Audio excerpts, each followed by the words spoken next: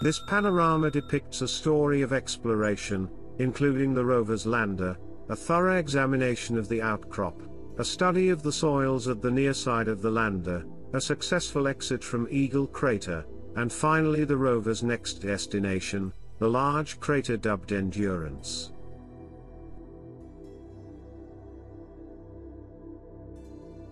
This approximate true-color panorama, dubbed Lion King, shows Eagle Crater and the surrounding plains of Meridiani Planum.